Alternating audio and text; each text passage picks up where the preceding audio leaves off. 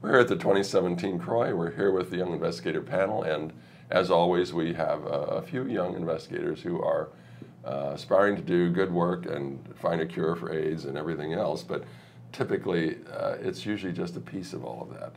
And we want to know what your piece of it is and who you are, and maybe our audience is out there saying, gee, I wonder if I should do that too, you know.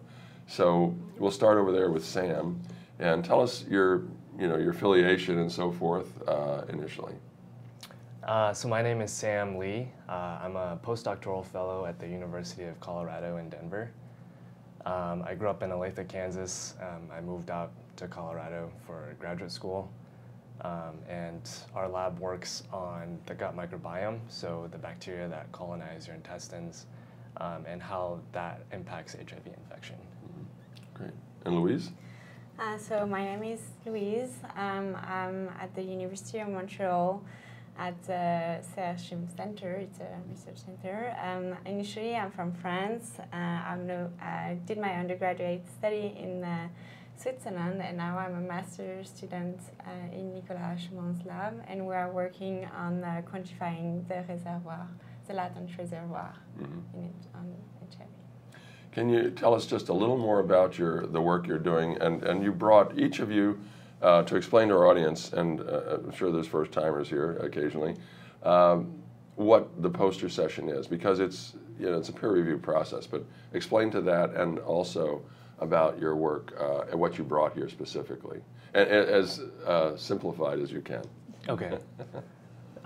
So this is actually my first time at CROI. So this is the largest meeting that I've been to. The poster session has been really great and really helpful. I've been getting a lot of great feedback from other scientists. So specifically, my project is focused on how the microbiome changes between low-risk heterosexual men and high-risk MSM, or men who have sex with men. And so there's been some recent evidence showing that there's some alterations in the microbiome with MSM. And explain the microbiome. So the microbiome is the collection of microbes that are found in your gut. So these can be bacteria, fungi, viruses. Healthy problem, and some are problems, some are healthy. Yes, yeah, some are healthy, some are not so healthy. We've been finding alterations in the microbiome that are associated with MSM, and we're trying to figure out whether that can lead to differences in the immune system in MSM. Okay, great. Louise? So it's also my first time at CROI. I'm really grateful for that, because it's always good to see the impact. Yes, and it's also my first international conference I've been to. And the poster station, as I've had said, is really, it's really interesting to have feedback from other scientists, and also be able to discuss with other students that are the same level as you are, to what they think and how they see your research, and so that's great to have some feedback. I'm more specifically working with as a cohort from Thailand of individuals that are treated very early in the infection, and the poster I was presenting, and the part of the project I was presenting at CROI was about looking where the reservoir was establishing during this acute infection, and also to estimate the effect of art on this reservoir in early, if you treat early enough.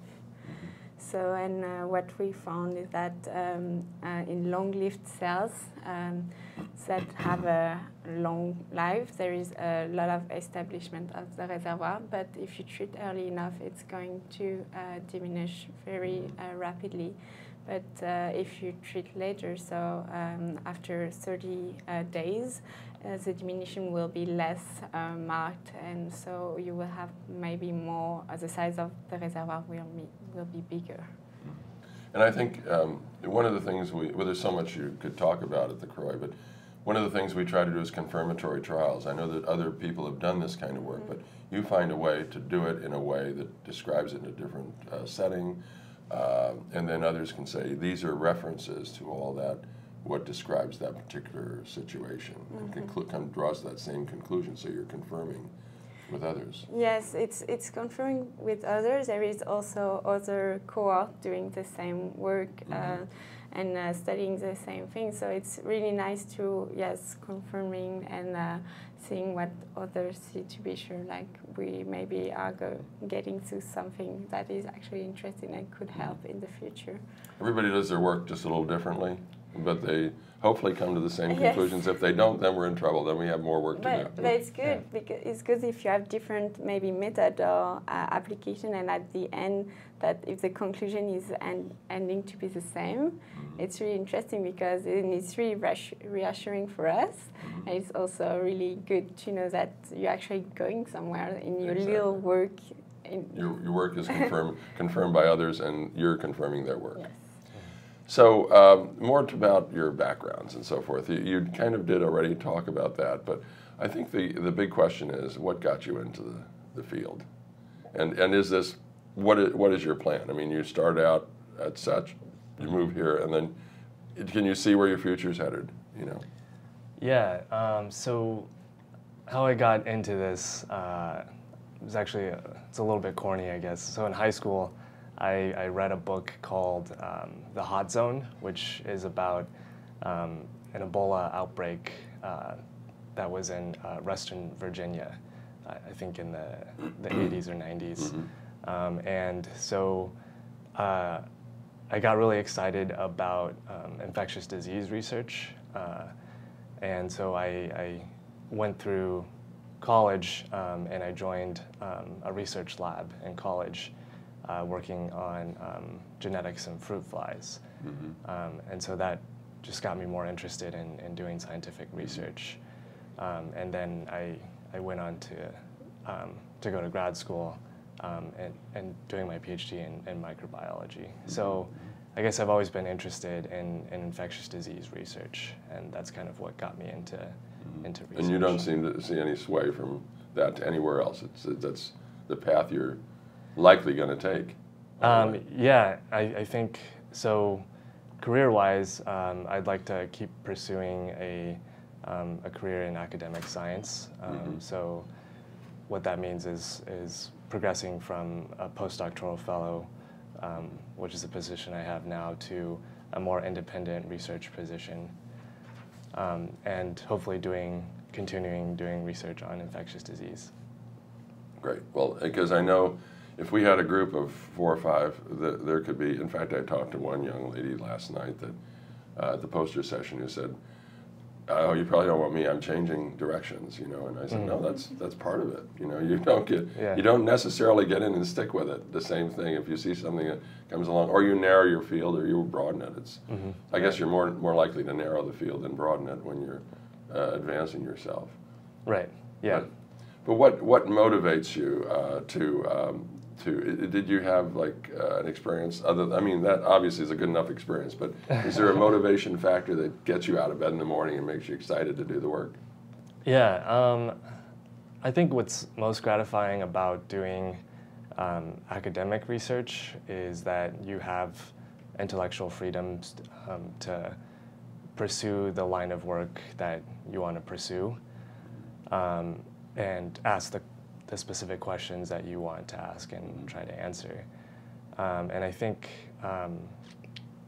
it's really gratifying when you make a new discovery, however small or big, in the lab.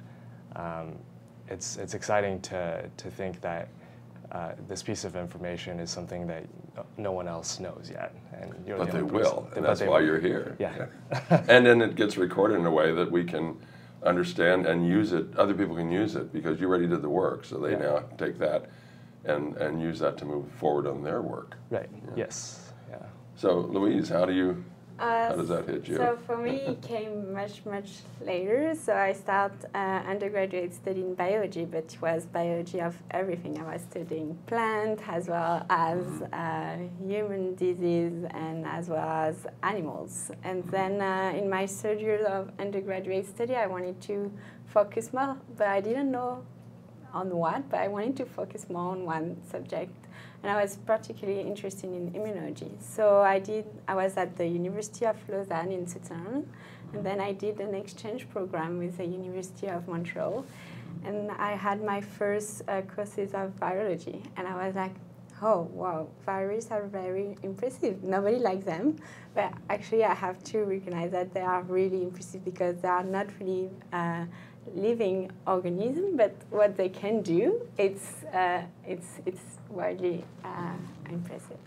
So then I finished my undergraduate study, and I was like, oh, what should I do next? And then I emailed some professor, like in virology, because I wanted to work on virus, and it ended up to be HIV virus, and then now I'm working on clinical study, and I really like that. Is like every day I know that what I do, it actually maybe will help and give feedback to this community that is giving so much to advance the research every day.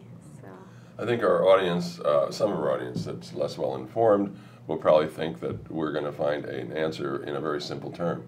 It's a very complex disease. So it's going to, like they used to say, there's no silver bullet, there's just silver BBs. So there's a lot of pieces that go together. In fact, we always thought it was going to be one drug. Well, we thought it was going to be one drug. Then it's going to be one vaccine. No, it's going to be multivalent. And so in the same way, pieces of what you do will inform the collection of information that makes the answer, the big answer. So someday, yeah. Yes. But sometimes it's when you're stuck and you said like, oh, I'm going nowhere, and then you think you're just a little part of a really much bigger thing. And when you come to CROI, that you really realize that there is so many things, and it's going to be all there, and probably all the answers are maybe somewhere already there, but you just have to combine them and put it together. Yeah, and put it together, and that's not easy because there is some contradiction in the field. And that's the other thing I was going to say to you. That are there any expectations that things you expected that didn't pan out, that you said, oh, I didn't realize this about science? Because I think, there is controversy there, and at some point the controversy is resolved by enough of the confirmatory trials in one direction. So is there anything that surprised you about science that maybe as young as you were, and how things didn't work out the way you thought? Yeah, so about science in general, I think what's surprised me the most is how competitive it can get. Sometimes it's not always about for the greater cause or putting out, publishing your work. There's a lot of competitiveness between individuals and between certain labs. Publish or perish and all that sort of thing. Yeah. The first one to publish it. Right. Yeah. But if you look at it from a very, there's so many people that are out there that are doing good work, but as you say, there is a lot of competition. Yeah. And especially now with funding as tight as it is, so you really have to find. I think one person said to me, you have to be at the same time when you're publishing, you still have to be looking for your next project. You have to be all of the things you do in your life, big things, you have to be doing at the same time. Because once you're done with your project, you have to make sure there's a future next project for you to move on to. Yeah. So, what about in that light? What about mentors? Do you have the same mentor all the way through, or did you change, or is this something that was important and helpful to you? For me, I have actually in the lab we have one research associate and one postdoc that are really helping the undergraduate students or PhD students to get through and help them with their project. But also my supervisor is also really present, and if I have question or if I am wondering about something or I cannot move on my project, he will always be there. But I guess I'm still really new in the field, and I'm only a master's student. I'm guessing that the older and the advanced you get, the more like on by yourself, and maybe you get, but I don't know. Yeah, it's important to have a mentor yeah. and somebody that you can support and ask questions of. And how about you? Yeah, I've been really lucky to have some really great mentors throughout college and grad school. So in college, the lab that I worked in, I was actually the only student that worked in the lab. So I got a lot of great mentorship from my professor. And then in grad school, my PhD mentor, he was an early career scientist. So he was just starting out his lab, so he was really enthusiastic and a really hands-on mentor, and gave me really good mentorship. And then now, my current mentor during my postdoc is a little bit more hands-off, and so it's nice to be at this position where I can have a little bit more freedom with what I do in the lab. So it's a nice progression of... You gravitate toward the kind of work that most fits your mental model of what you feel like you want to do. Like you were talking about freedom and to kind of head in directions that are more fluid, or it'd be nimble enough to do those things. Mm-hmm. Yeah. So, I really feel that it's important for our people to understand, the audience to understand about the science as being complicated. But have you had any things that stood out to you, or each of you, which has been your really success that you really felt great about, or disappointments? And of course, we understand that disappointments are, if you're talking about in science, it is an answer. Yeah. And then a negative response to something is an answer. It's maybe not the one you wanted, but it then proves that nobody has to, not necessarily, but probably people won't do it again if it's pretty, scientific, if the scientific rigor stands up. But have you had that experience? Yeah, I mean, I'm sure Luis will agree, but science is like 90% disappointment, a very small percentage of feeling of success. But that only makes the successful moment richer. Yeah, when you hit it. It definitely does. Yeah. But I also have always a positive set of mind, like saying, as you said, even if it's not the result we expected, that's result, and that's give us something. Even if it's not what we wanted at the end, it's just saying that, okay, maybe we shouldn't head in this direction, or we should do something different to change it.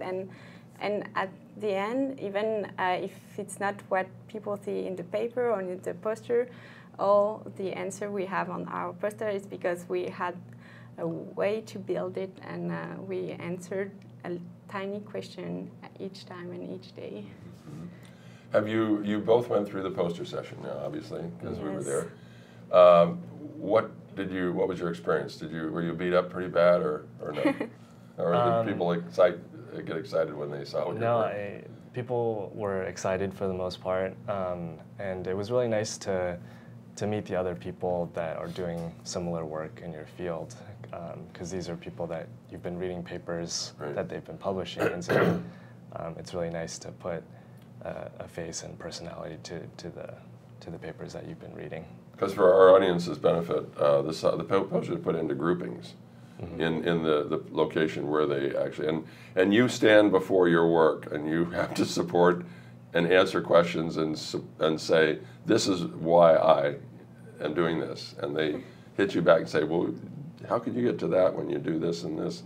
And it maybe doesn't make sense to them, but then you have to correct them, and it's a battle back and forth to explain why you came to the conclusion you did and how you can stand on that answer, that response. Yeah. And sometimes you get a lot of good feedback, and people point out things that you may not have noticed about your own project and your own work, and I think that's really helpful for for progressing your your research. How about you? Did you get beat up a little or no? It's okay. I was a little bit impressed because I was like, oh, I'm only new in the field, and then it's going to be all this big researcher, really well known and really. But it was fun. I found it like everybody present themselves, and it was more about a talk than just and a real exchange. Some are working on similar projects, and some are just interested of the technique you use and why did you decide to use this technique. And it's really interesting to have an exchange. And moreover, it's also showing you new things about your project. So you get out of this session, you are full of idea of what is the next step and what you are going to do next. And it's also good to have some, especially if it's not published data, that you can have maybe some limitation point out that you can correct before go for publishing. So as we wrap up here, is there anything you wanted to throw out there or ask a question to me moving forward? Oh.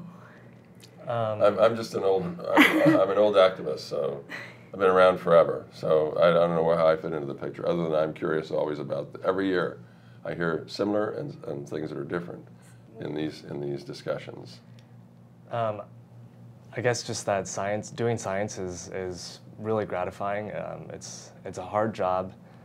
There's a lot of failure involved as far as doing experiments in the lab. A lot of experiments don't work. But the times that it does work and the times that you do make discoveries, it's incredibly gratifying. Yeah. How about yourself? For me, yeah, it's only the beginning of maybe longer pathway. I didn't say, but I don't really know what is going to be my next step. I'm happy to do a master, and then we'll see where it goes. But yeah, I'm really interested to, and I like this kind of conference that bring together only like clinical science and basic science, but also activists like exactly. you. It's really nice, and it's really nice to address all the community. And my question was like, when did you start doing this capsule? Well, most of us who are in the activist field, if you will, began because of the drama that occurred, the grim days of the early days of HIV. And we saw people dying all around us. We said, I'm not going to be one of those. It was fight or flight, and we took the fight. So others, just said, I'm done, But with that, I think it's important for you to understand that history. And I think the Martin Delaney lecture often does that. We've seen a lot of people that have been there that obviously respect him. And then it's kind of like the same thing with the Bernard Field lecture and the Ngali Man lecture. You get a sense of the spirit of the science, and it's there. They're here with us, and we're all about finding the answers. And I will maybe say just thank you for all you're doing. We are doing research because you are there and you are helping us. Right, exactly. Thank you so much for being here. Thank you a lot. Thank you.